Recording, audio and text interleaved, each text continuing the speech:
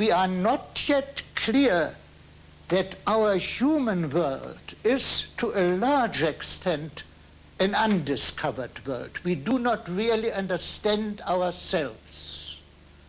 And that is the central task, as I understand it, of sociology, to gain more certain knowledge of the human level of the universe which we form with each other. Let us try. My feeling is that we will be able to produce more knowledge which has a practical application than we do today. But you may say, I can't prove it.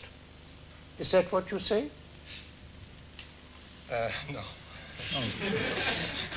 Well, I mean, this is indeed what I personally think, that sociologists could produce more knowledge which is practically useful for vital problems of our living together.